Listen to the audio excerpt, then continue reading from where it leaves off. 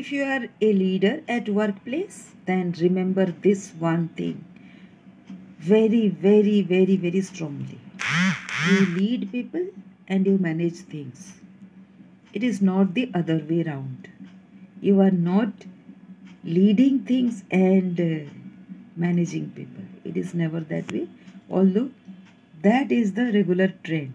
What you will be seeing, watching, observing, or experiencing yourself is people are micromanaging leaders or your boss.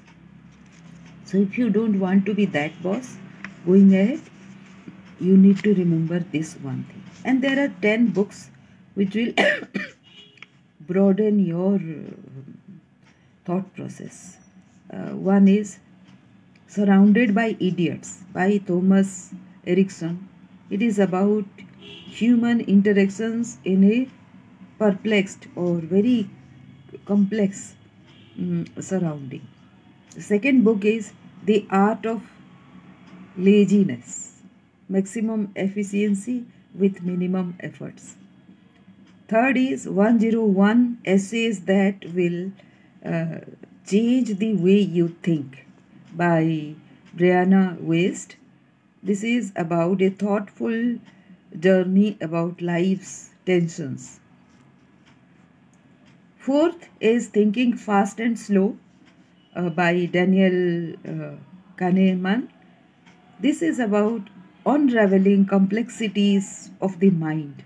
You know, our mind plays games with us all the time. That is why we perceive things very differently than those actually are. The fifth thing is Mindset by Dr.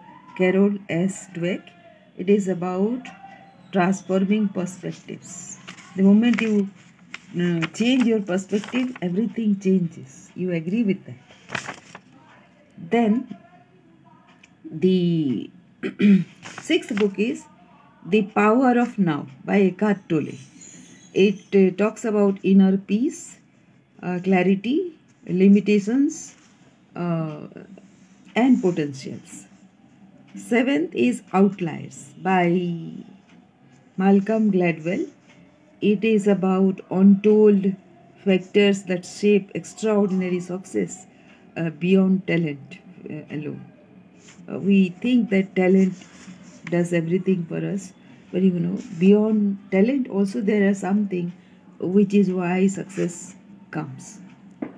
The eighth book is How Successful People Think by John C. Maxwell. It is about mental habits, strategies, and perspectives. You know, perspective is playing so much in how a leader thinks. It is so very important. Ninth is The Organized Mind by Daniel Levitin, and what he talks about in this book is meticulous planning, structured thinking, disciplined execution, decluttering your task, your habits, your thoughts, and your space. So everything else is very easy, but decluttering your thoughts, that's very essential. And when I talk to people about decluttering their mindset so that they can figure out what is the most essential thing for you, for me, for everybody at a certain period of time, we find it very difficult. So decluttering the thoughts, why the thoughts play out one after the other. The 10th book is The Big Questions of Life. It is about the what you can say, existence, purpose, universe, meaning of life, why so and why not, all this. So these books will give you a perspective of how leaders think, and it will definitely going to broaden your thought process. Then at workplace, many people have confused about this. whether there is leadership or there is management. The mix of two is very important, as we discussed yesterday about being strategic.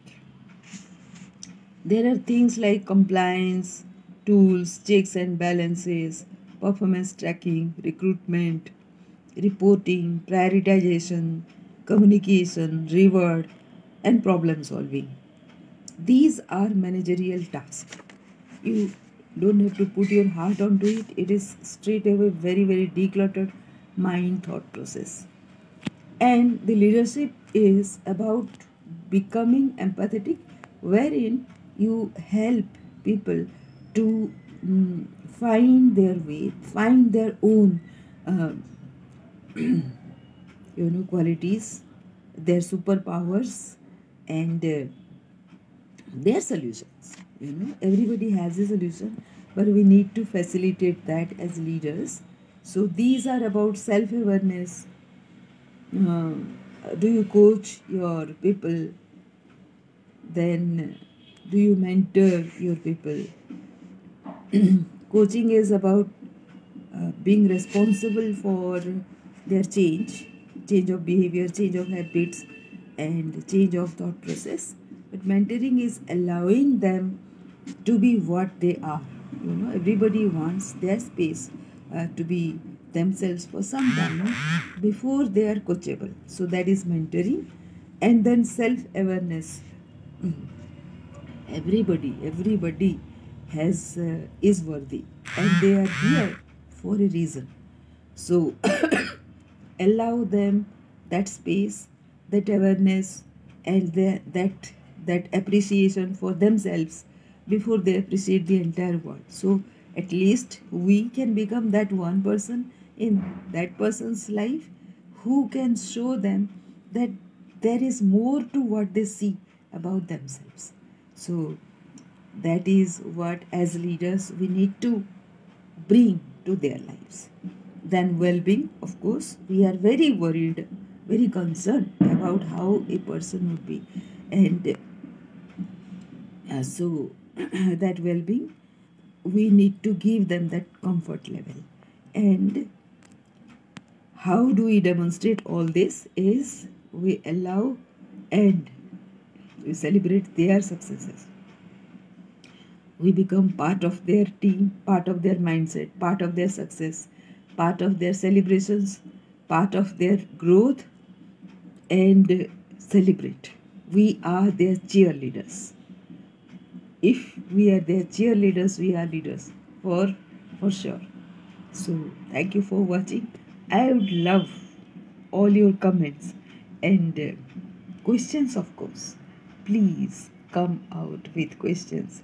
And if you see that there is a website, there is a channel that I want you to subscribe, do please subscribe. And if you want to book a one-to-one call with me, that is there in the profile. You can always book a call with me. Thank you for being here.